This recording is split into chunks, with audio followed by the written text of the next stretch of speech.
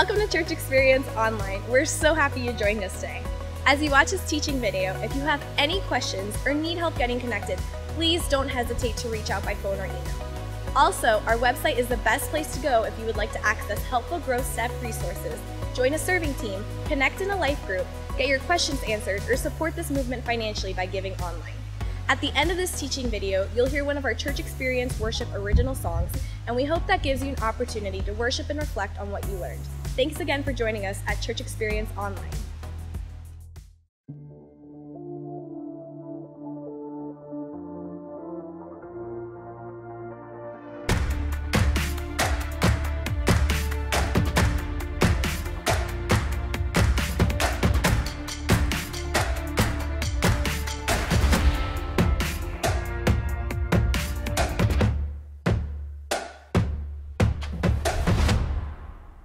We are going to continue our Grow Steps teaching series today, and we're going to wrap it up next Sunday, and I hope you'll be here for it. But today we're going to tackle a topic that I'll be honest with you it's a difficult one. It's a multifaceted one, but if you can win this, you can really accelerate your growth in your relationship with God. Today we're talking about experiencing health. So let's jump in and do like we've done every week. Let's go off location and begin this week's Grow Step teaching. You know, most people that add a boat to their life, they do it because they want to add some fun. And boats can be a lot of fun. I remember a time when I was a young kid going out on a lake in Indiana with my grandfather, and he would take me fishing, and man, it was so much fun. I also remember a time when I took my young kids down south of Venice Beach, and we were going along the water and enjoying the day, and we look out and we see this incredible boat race going on. I'm talking about large speedboats skipping across the water, a helicopter following overhead, and a crowd lined along the shore. I mean, it was incredible to watch. You know, boats can be a lot of fun, but more likely than not, if you see a boat on the news, it could be a boat race, but it's probably instead because something bad happened. Maybe a storm that capsized a boat. Maybe it was an engine failure, some technical problem that caused the boat to sink. Perhaps it was an inexperienced operator who wrecked the boat. See, fun can very quickly turn into failure. Isn't that how it happens in our lives? God wanted us to have fun holistically and honor Him with our finances, our fitness, how we have fun. But if we mishandle those things, they can so easily frustrate our lives, even devastate our lives. And what you focus your life on when it comes to these three areas of fun, fitness, and finances, it really does make a difference.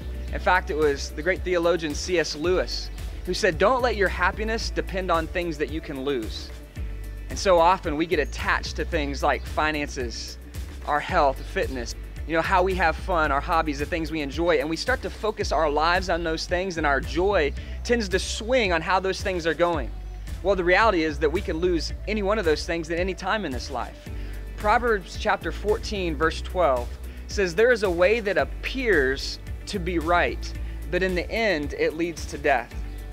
You know, so many people are chasing what they would call a good life and what appears to be a good life. And they're chasing things like fun, like finances, like fitness, like having a good long life. And none of those things in themselves are inherently wrong to possess in your life. But when they become the focus of your life, fun can so easily turn to failure. You know, it's interesting. It says that there's a way that appears to be right to a man. You know, have you ever experienced a big surprise? Maybe someone snuck up on you and scared you. I've learned not to scare my wife. She doesn't like it when I do that, but when we first got married, I'd love to hide around a corner and jump out and scare her. And I realized real quickly that maybe that's not a good idea. But man, when you surprise someone, it's fun when you're on the giving end.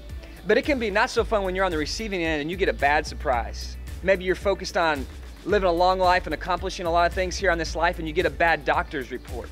You didn't expect that. It's a surprise. And you were living your life for the here and now, not thinking of eternity. And it appeared like things were going well, but then you got a surprise. Or maybe you were focused on finances, and you were, instead of honoring God with your finances and viewing everything that you own as His, you viewed it as something that was for your benefit, and you were living for more and more and more. And then maybe an economic crash came along, or you lost a job, and you realized that everything you were living for was not all that you hoped it would be, and it appeared as it was life-giving, and it ended up being life-taking. See, there's a way that seems right, that appears right, and how we live this life, But when we focus our life on holistically being healthy before God and honoring God, we can live a fulfilling life. But when you give your worship to the created things of this world, not only can it frustrate and devastate you, but it can shipwreck your life. Our hope is that you will honor God in all these areas and experience health. So how do you experience a great life in Jesus Christ? How do you fulfill all that God wants to do in and through your life? Well, today, if there's one thing that I could help us all grab a hold of and run with, it would be this idea of experiencing health. Because as you become more healthy and more God-honoring with every holistic aspect of your life, you're freed up to really chase after what God wants to do in your life. So experiencing health is incredibly important. We're going to continue this message by looking into Galatians chapter 6. And Paul, a man who was inspired by God, he was a missionary, and he wrote this book to the church in Galatia. And now, it was meant for them, but it was also meant for us. And these people in Galatia, it was a mixed group of people. They're Romans, Greeks. There's some Celtic people that were mixed in and were the predominant group in that church and that group of people. And they descended from the Gauls who had sacked Rome in the 3rd and 4th centuries. And this group of people, I think, was a lot like us. You know, they were opinionated, and they were fickle, they were impulsive, they were quick-tempered. And these particular people, Paul is writing to them in this book of Galatians, and he's given them some very clear direction on how to live for Jesus. And I think you're going to see a lot of us in this, and it's so important that we grasp the truth here he's communicating. Paul writes, inspired by God, he says, "Do not be deceived, God cannot be mocked. A man reaps what he sows. Whoever sows to please the flesh, from the flesh will reap destruction. Whoever sows to please the Spirit, from the Spirit will reap eternal life. Let us not become weary in doing good, for at the proper time we will reap a harvest if we do not give up." So here the Lord is saying that there's a natural cycle that happens in nature with plants. You sow, you plant, you wait, and then you harvest. You sow, you plant, wait, you harvest. And as you go through this cycle in nature, you get, if everything goes well, you get a byproduct. You get a healthy living thing. You get something that's growing. And in our spiritual lives, the same is true. There's a process that naturally happens for a follower of Jesus as you follow him. There's a planting season, there's a growing season, and then there's harvest, there's fruit, which is a byproduct in our lives. There's accomplishment for God's kingdom, there's results. And here Paul says, do not get weary in doing good, for at the proper time we will reap a harvest. We will. You can bank on it, you can count on it, that if you're faithful, you'll be fruitful. You'll see good things happen, but you have to be healthy. You have to honor God in the waiting. In your notes, I'd encourage you to write this down as we talk about experiencing health. And that's that God-honoring discipline or a lack of it will either reward you or it'll ruin you. It'll either reward you, it'll ruin you. I know you know this, right? You've experienced this, that when you were disciplined in your life and when you honored God and you were following Him, that you saw a reward from that. But you also know that when you left the path and you were undisciplined and you kind of did your own thing, that it kind of ruined you. It ruined the good that you were chasing. And there's 3 different areas today that we're going to go after: our fitness, our finances, and our fun. And every one of these areas has potential to do one of 2 things: to reward us or ruin us based on how we approach it. So it's such an important topic as we talk about experiencing health. So let's go ahead and jump into this first one, fitness. And maybe you want to write that down and maybe write a few other things down as we're talking in this conversation that maybe God will put on your heart on things you need to change, things you need to do.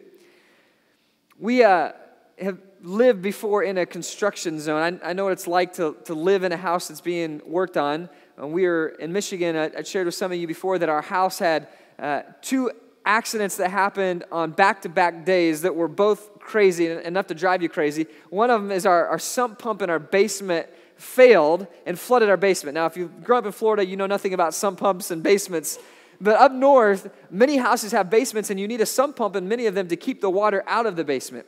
Well, ours backed up, and there was a big storm, and it flooded, and my 8-month pregnant wife was down there helping me in the middle of the night pull back carpet and move furniture in the middle of the night because our house was literally flooding. And then on the next day, a toilet in the top floor of the house flooded, and water came running down, and all levels of our house were completely destroyed. I mean, we had to get new flooring. We had people in our house cutting out the ceiling. It was a mess. We had young kids. I mean, just picture like your worst nightmare when it comes to your house. I mean, it happened. And it wasn't the first time that we lived in a construction zone. We had a home when we lived in South Dakota, and it had a basement that was unfinished, and we got this great idea that when we moved in, we were going to finish the basement ourselves. And so we started working on it, and man, it was a construction project. Sheetrock dust everywhere, and tools, and nails, and cords. I mean, it was a nightmare. But the good thing about that project is I could walk out of the basement, and I could walk up into the first floor of the house that was finished, and I could leave the mess behind. But whether you've been in a big construction project before, or you've just done little stuff around your house, you know that trying to live in a mess is no fun. And when you don't get control of your fitness, when you don't take care of being healthy with the one body God gave you, it's trying to live your life in a house that's falling apart. It's like living your life in a house that's been flooded, that's under construction. It's trying to drag your body along to accomplish all the things God's asked you to do, and your body's not wanting to cooperate.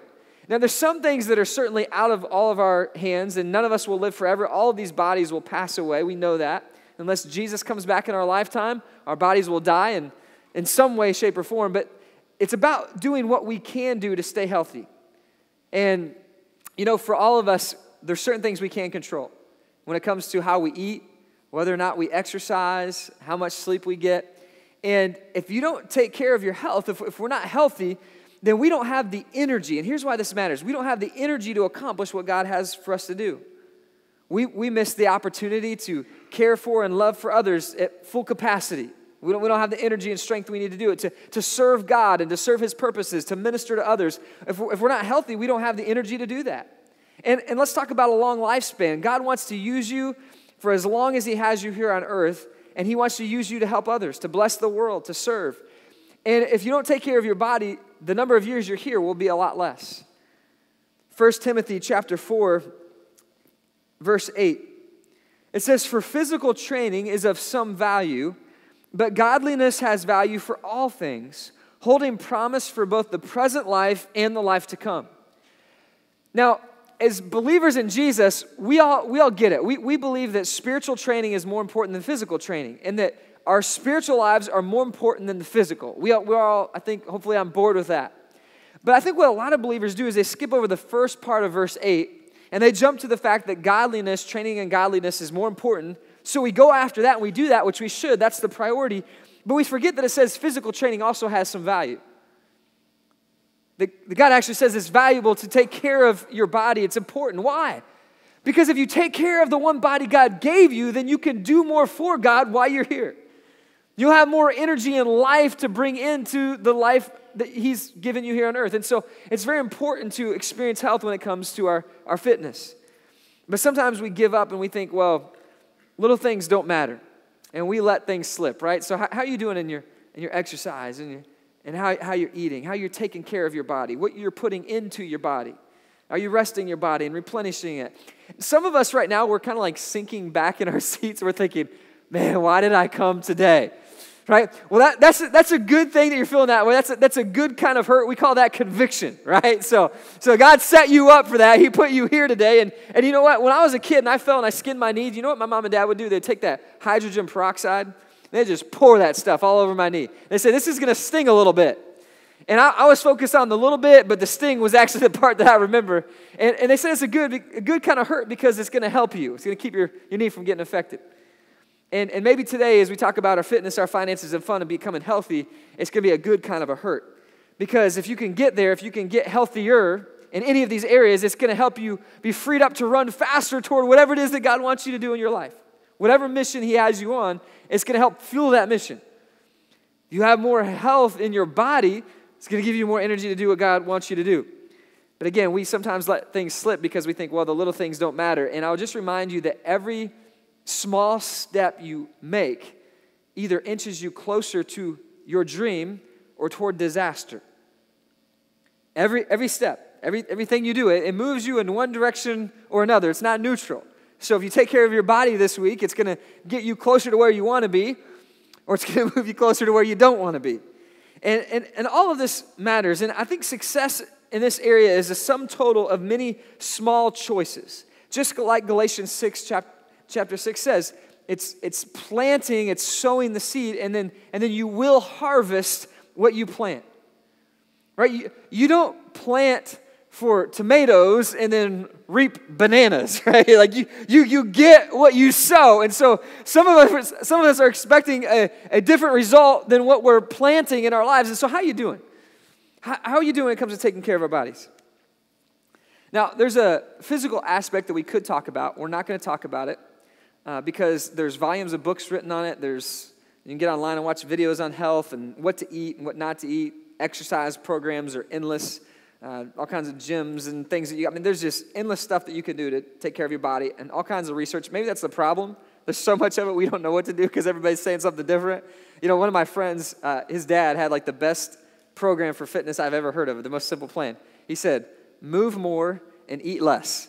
I'm like, okay, I can do that. That helps me out. That's nice and simple. But we could talk about the specifics of how they know that fish or chicken are better for you than red meats, or how fruit and veggies and salads are better than sweets and real bready stuff, and fried stuff is not as good for you as grilled stuff. And we could get into talking about that.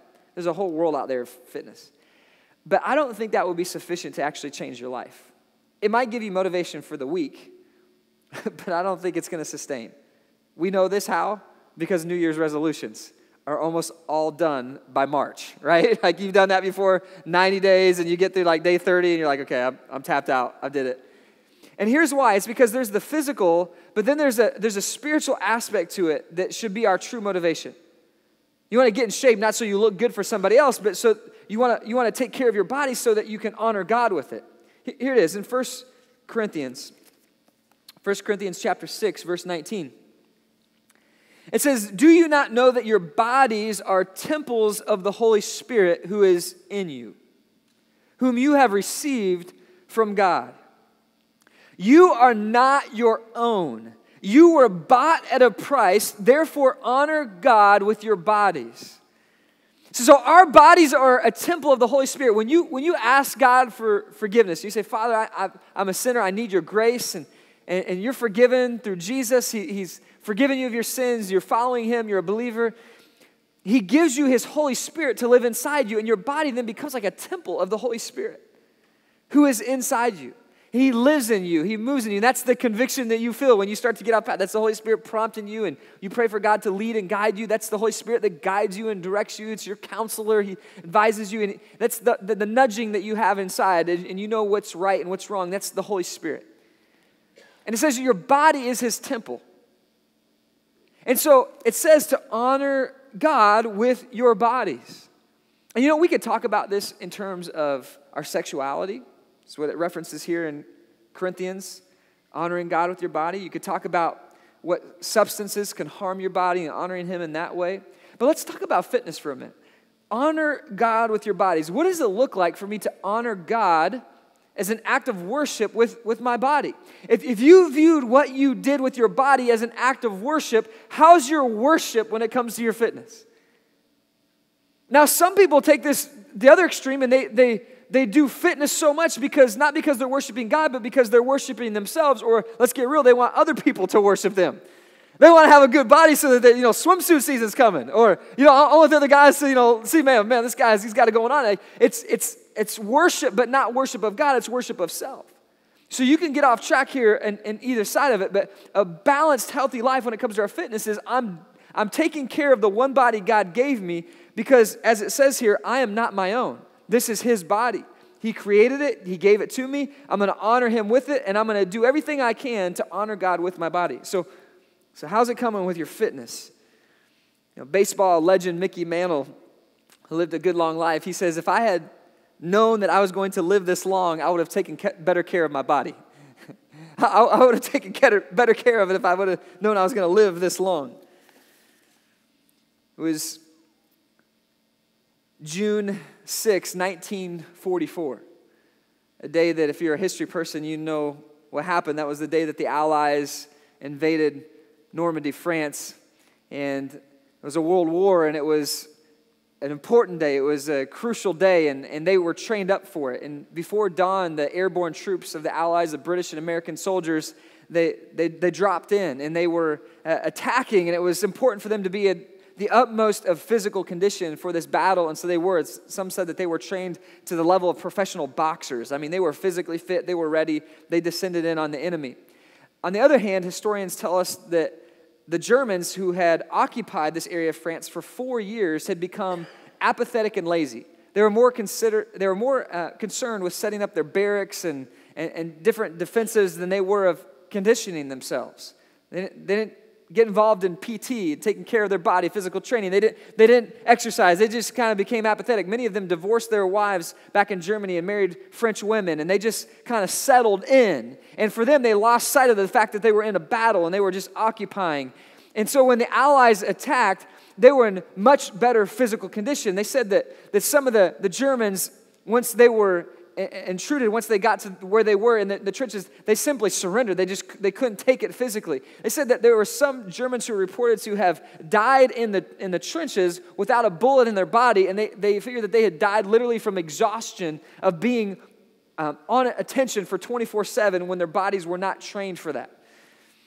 So when you're in a battle, being physically healthy is important. Let me give you another example. Is the 6-Day War back in June 1967, the Egyptians and the Israelis, who we would think would be conditioned mentally and physically to battle in extreme heat and desert conditions.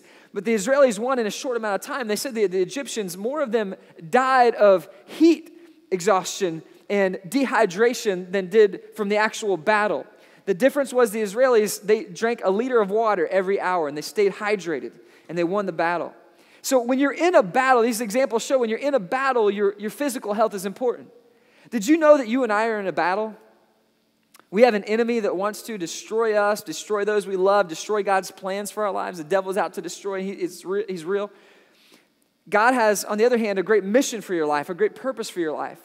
Part of being fit and healthy in your life, not perfect physically, none of us are, and not living forever, none of us will live in these bodies forever, but doing the best today with what God's given you to stay healthy allows you to fight the battles God has for you with all of your might. So when you stay healthy, when you take care of the fitness in your life, it's a way of honoring God. God says, honor me with your body. It's a spiritual activity. It's not just the physical. And why? It's so that you can have your best to bring to your family, to your loved ones, to serve in the way that God wants you to serve. So fitness. Let's talk about finances. Finances, getting healthy with our finances. You know, many people are unhealthy here, and it really hurts us. It really hurts us relationally. They say one of the top reasons marriages split up is because of the financial pressure that's on that relationship. It's on that marriage. A lot of people are drowning in debt, overextended, undisciplined. You know, they get online on Amazon or they walk through a mall and they just lose self-control, lose their mind. You know, and it's just it's prevalent in our culture that our finances are not submitted to God and being led by God, but they're off and they're hurt us. Money, they say, has yet to make anybody rich. And part of the unhealth that comes to our finances is pursuing money in a way that we think it'll satisfy us. We chase treasures and pleasures to satisfy what only God can satisfy in us. And until you get healthy in your approach and how you think about finances and how you think about this area of your life, you'll not be freed up to really live in the way God wants you to live. Debt, careless spending, lack of discipline in this area, it can ruin you. Yet when you get it right, it can reward you. It can help you. In the same way, we talked about fitness. It's not about all those details of how you eat and what you eat and exercise and all that, and you need all that kind of stuff, and how you sleep. There's a science to that, and go get that and figure that out. But the change agent is it's the spiritual. Same is true with your finances. You probably need to learn how to live on a budget if you're not. You probably need to learn some things, get some counseling, get some help, some advice. maybe learn to manage things differently. There's all kinds of tools to do that, but we're not going to talk about that because that's the application. That's what we need to go do. But the core, the motivation, what changes us is to understand this from a spiritual perspective, that we worship God, we don't worship money. And once you understand this and you see that everything in this world is created by God and everything that we have, even if you'd say, I earned it, I worked for it, it's all His as a believer in Jesus, it's all God's, that's when things actually start to change for us. The verse that you have on the offering envelopes that we give you on the way in is found in Proverbs chapter 3. Chapter 3, verse 9. It says this, it says, honor the Lord with your wealth. Now, we always talk about that verse in terms of, giving. You know, we honor God by giving to Him and to His church and making an impact in the world, helping others. But I want you to zoom out a little bit with me and think about it from a bigger picture perspective today. Honor God with your wealth. What does that look like to honor God with everything? So when I spend money, am I honoring God with that money? Through my earnings, am I honoring God? And whether I decide to go for a medium-sized this or an extra large, in some ways it's a worship decision. Am I honoring God with this? If I decide to upgrade something or go new instead of used or vice versa, I mean that's part of my worship. That's part of, am I honoring God with my wealth? You know, what choices I make in my spending or saving or generosity, these are all how I honor God with my wealth. It's how I get healthy. Am I honoring God? It's all His. And so, God, how do you want me to live? How do you want me to honor you? Goes on, it says, with the first fruits of all your crops, we honor Him. Then your barns will be filled to overflowing and your vats will brim over with new wine. So, you know, we tend to focus on this verse, you know, when I give and then God blesses, but it says honor God with your wealth. So backing up, big picture, as I honor God in every part of my life, He delivers blessing. It's an if-then kind of thing. What Christian financial author and expert Dave Ramsey calls financial peace. The blessing is the financial peace that God delivers in your life when you honor Him in every area of your life. So when you spend less than you make, instead of spending more than you make, that's a worship decision. That's not just a practical financial decision. We could talk about budgets and how to do that and how to control your spending, or how to earn more, but all that's the practical. The spiritual is, this is all God's, and am I honoring Him with it? Am I managing well what God has entrusted to me to care for? See, let's go after the heart of this. Jesus said it so well in Matthew chapter 6. He says, no one can serve two masters. Either you will hate the one and love the other, or you will be devoted to the one and despise the other. You cannot serve both God and money. You can't do it. You can't serve both God and money. So who are you serving? Who are you living for?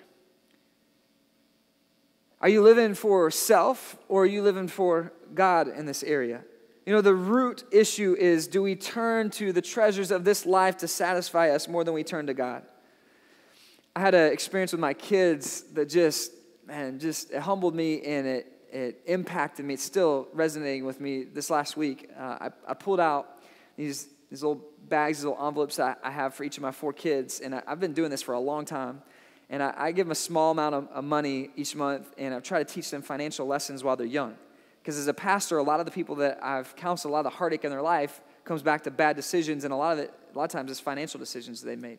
So I want to teach them at a young age how to manage what God gives them. And my parents did it for me when I had a paper out, and I made $10. They said, give the first $1 back to God, save $1, and live on the rest, okay? And so they taught me some of those principles when I was a kid. So I've been doing this with my kids. So I gave them all $5 for this month and handed it to them. And one of my boys did what all the other kids did. He gave me $1 back, and he said, hey, Dad, put this in the God envelope. And we have a God envelope, and we put their money in there that they give, and we save it up, and then we give it, you know, and there's an amount of money in there. And they don't have very much, but that $1 is a big deal, you know, and so that's really cool. And one of my sons took a big chunk of his money that he'd saved up for a long time. He took $20, he did this week, and he gave $20. He said, Dad, I want you to put this in the God envelope, unprompted by me. I simply had talked to him about how cool that was that he gave the $1 and how God will bless him for that, and he gave $20. And I was blown away. I was almost like, wow, son, are you sure that's a lot? I mean, you say it a long time. And he's like, no, I want to do this. His other brother did the same thing. He's like, well, I want to do it too. And he gave $20. They put this in the God envelope, Dad. And then my other son, it almost became like I know this was not his heart, but it almost felt in the moment like, hey, we're going to one-up each other, you know. But he's like, well, Dad, I want to give all my money to God, you know. But I could see it in his eyes. He was genuine. He was like, it is all God, so just here, take it all. And I was blown away by that because he had saved for so long, and he said, it's all God's. And you know what? I said, you know what? We're going to put this $20 that you gave in the God envelope. I want you to hold on to the rest, but here, I think you've learned the lesson. You've learned the lesson, man. Here's the lesson. All of it is God's, and you're managing it for him. So why don't you hold on to this, and why don't you manage it? Why don't you do with it what you think God would want you to do with it? You know, you can use it, you can enjoy it, you can use it to bless others, you can do a lot of different things with it. But why don't you manage that? But you see the lesson here, it's all God's. And I was so deeply impacted by that because it came from a young child who's getting it. It's not mine. And in the same way when we talked about fitness, the Bible says, honor God with your bodies because you are not your own. If we could understand this on a spiritual level, my home, my apartment condo, my vehicle, SUV, my minivan, it's not mine, right? Right? Whatever you have, my tools are not mine. My stuff's not mine. My clothes on my back, God, it's all yours. So when you view life that way, you see someone in need. The Bible uses the example literally of the shirt off your back. Well, I see someone who's not clothed. Let me help you out.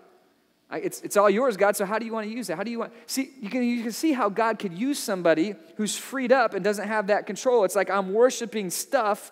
I'm worshiping money. I'm worshiping finances. It's all about me. And it starts to become more about God and what he wants to do in your life. And once we get this on a spiritual level that God, it's all yours, it frees you up. You go from like this to like, all right, God, it's all yours. What do you want me to do with it? And you can worship God. You can enjoy it. You can share it. I mean, there's so many things you can do with it, but it's not about you anymore. It's about God. God, what pleases you? And God loves to see his kids happy. I think we have a fear which comes from a lack of trust in God. Well, if I surrender everything to God, maybe God will have me give it all to him. Well, he will. He'll ask for all of it. But once you give it all to him and say, God, it's all yours, then you're freed up to live for him, and you can enjoy what you have, you can share what you have, you can save what you have, you can give what you have. See, there's a lot of things you can do with it, but until you release it all and say, God, it's all yours truly, God, however you want to use me, however you want to use this stuff that you put in my life, man, you're not really free. You're still kind of controlled by it. I think even when new believers start to like give to God, it's like we give like a part of it to God, and we're like, all right, God, here's yours, and the rest is mine. That's not what God doesn't want just a part of our heart. He wants it all. He wants to say, literally, God, whatever you want, it's all yours. And then you might give a part of it away, and you'll probably spend a lot of it on life and bills and taking care of all that, and that's great. You might share some with others. You might use some to enjoy life. It's all good, but now it's repurposed. It's rebranded. It's not your name on it. It's God's name on it. I mean, doesn't our money say in God we trust? So do we? Do we trust in God, or what my mentor calls us, Pastor Kevin Myers, are we what he calls an economic atheist? Where we believe in God, but when it comes to our money, we're actually atheists because we don't actually believe that God is able to provide for us and care for his kids, and that if we surrender that area to our life, that he'll actually be able to care for us. See, it starts small and it starts early, and if you could get this right, I'll tell you, it'll impact your life. Derek Carr, Oakland Raiders quarterback, if you're an NFL fan, you've heard his name. He's a superstar young quarterback. Just in the last few weeks, this has been the big headline news. He got the biggest contract ever by an NFL player. Picture this, $125 million contract over a 5-year period. So his annual salary is $25 million. I don't even know how you'd spend that kind of money, but $25 million a year for 5 years, biggest contract ever. This guy's a committed Christian. He's a committed believer. He wasn't always in his life. In fact, in the past, the woman who's now his wife wrote him a letter and said, "You're not the guy who I thought you were." And he used that as motivation to analyze his life and realize where he's at. He asked God's forgiveness, started living for God, and he's a genuine, legit believer in Christ. And he was interviewed, and this made headlines, and he was on this contract. What are you going to do with the money? This is what he said in a national public forum, CBS Sports. He said, "The first thing I'll do is pay my tithe, like I have since I was in college." Carr told CBS Sports. He said, "I gave $700 on a college scholarship check. That won't change. I'll do that." So even when he had relatively little and he got a check in college for a scholarship, he tithed. And he's like, now the dollars are much bigger, but I'm still going to do what I've always done. I'm going to honor God. He says, the exciting thing for me, money-wise, honestly, is that money is going to help a lot of people. I'm very thankful to have it, that's in our hands because it's going to help people, not only in this country, but in a lot of other countries around the world. There's a believer that's saying publicly, hey, you know what I'm going to do with this income that God's given me is I'm going to bless others. I'm going to honor God. And it started when he was faithful with little, and God gave him a lot more. And he's honoring God with more because he was faithful with little. And some of us, we feel like we have little and we're waiting until God gives us more because then we're going to share it with others. Then we're going to surrender it to God, and it just won't happen. He talks about tithing, which is only one aspect of our finances, but a very important one because it's a statement that we make about whose it actually is. Malachi chapter 3, verse 10, it says, bring the whole tithe into the storehouse. Tithe means tenth, the first tenth of what God gives you, that there may be food in my house. Test me in this, the Lord Almighty, and see if I will not throw open the floodgates of heaven and pour out so much blessing that there will not be room enough to store it. So again, it's test me in this. Honor me in this and see if I will not bless you and throw open the floodgates of heaven. It's if we honor him. If we go from maybe giving nothing to doing something, from moving from something to being more strategic about it. The goal of tithing is where we're inspired to go to. And believers in Christ throughout the centuries have always also given offerings. It's above and beyond. You see someone in need, you help out. You help the poor. You give generously when there's opportunities to use your finances to make a kingdom difference. So getting healthy makes an incredible impact. You saw on the way in today, you were given with the weekly, there's a piece of paper folded up under there, Summer Impact Offering. Over these next few months, what we get to do together is we're going to write a check each month to help out a different cause to expand God's kingdom, to help those in need. And we've been doing this since day one, since we started, helping those in need, giving ourselves away. Now, we're being wise with what God's given us. And we've aggressively been saving since the beginning, and we're saving up to get into our own space. We won't be here in the school forever. We got even some spaces that we're looking at right now, and we're open to where God leads us, and that day may come soon. And so we're preparing for that. We're being wise, and we're caring for the ministry. But we also are not waiting until we're a 10-year-old established church that has our own building to give to others. From the very beginning, we've tried to help the poor and help start other churches. You'll see in 2 weeks from now a church planner up on this stage. His name is Raphael Bellini. He's planning a church in Spring Hill, Florida. We're going to send our very first church experience missions trip up to Spring Hill to help them launch that new church. We're going to hand him a significant check and say, here's thousands of dollars to help you go launch this new church up there. We're going to be behind you. And it's not the first church we've partnered with that way. We've given to a lot of other churches. You're going to hear about every month. We're going to increase and ramp up communication and show you some pictures and videos of things that you're doing that we're doing together to help others. We're going to partner again with Treasures of Africa, an orphanage that helps young kids whose parents have died of AIDS. We're going to help local orphans in our community, Unleash Compassion. There's Suncoast Voices for Children. You know, kids in the foster care system, they get the basics covered, their food and their a roof over their head and clothes on their back, but that's about all they get in some cases. And so they come alongside and help kids with other needs. In some cases, prevent the need for fostering to begin with. Maybe a grandma who's trying to keep the kids together but is required to have a certain amount of beds and she can't afford it. And they come alongside and help. And we're getting to be a part of those causes. You can read about all of them and some more causes, World Hope International. A lot of things that we're going to do to help those in need, to expand God's kingdom. We get to do that kind of stuff. We get to do ministry week in, week out. We get to move ahead and advance into new territory, God willing, because of your generosity. When believers get excited about being healthy with their finances, God can do incredible things in and through our lives. All right, let's talk about this third area. Your discipline will reward you or ruin you when it comes to your fun. Now, I know there's somebody here that's saying, all right, finally, fitness.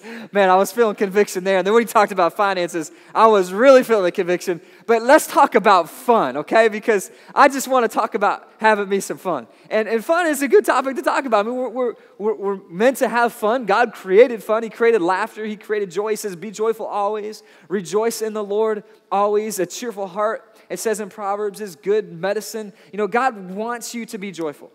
He wants you to experience life and in the fullness. Jesus, John 10:10, I came to give life to the full. But you know, in this area of fun, your fun can either reward you or it can ruin you. And we know how it can reward us. That's pretty obvious. There's a lot of life-giving, life-replenishing ways to chase fun. But unfortunately, the danger of it is that it can also get you sucked into time wasters and pleasure chasers that if you're reckless and careless can destroy God's work in your life. It can ruin God's work in your life. How do you know?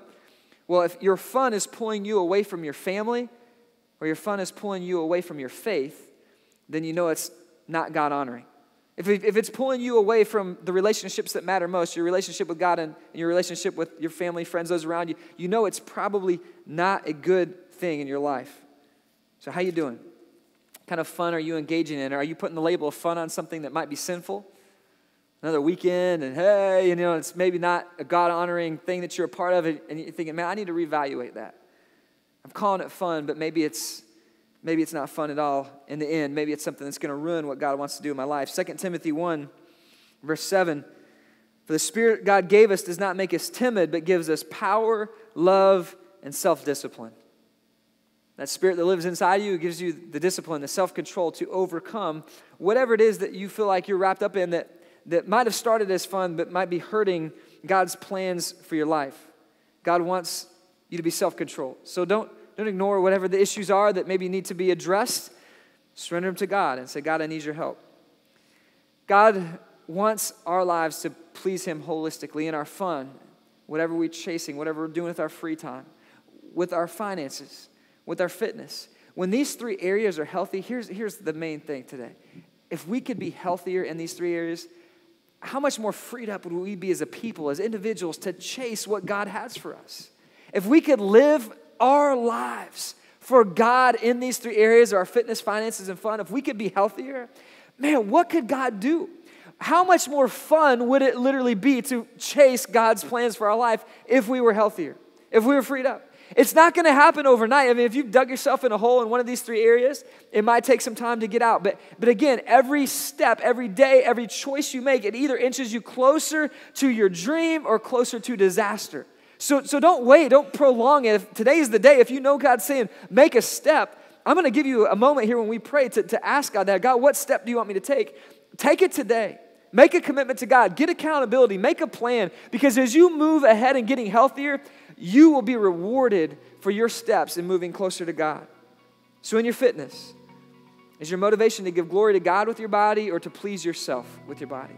In your fun, is it about pleasure for you, or is it a way of worshiping God through the activities that you enjoy and that God wants you to enjoy? It's a part of your worship. Thank you, God, that I get to enjoy life in you. In your fitness or in your finances, is it all for me, or is it all God's and I get to manage it? See, you can get there. From wherever here is for you, you can get there, and there's a better day ahead. God has more for you. He wants to do some great things, I believe, with all my heart.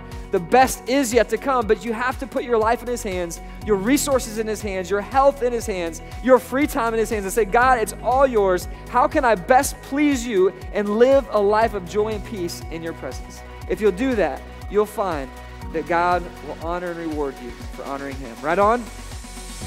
Thanks for joining us at Church Experience Online. Please don't forget to check out the website if you'd like to get more connected, learn more, get your questions answered, or support this movement financially. You're now going to hear a Church Experience Worship original song, and we hope this gives you an opportunity to worship and reflect on what you learned today.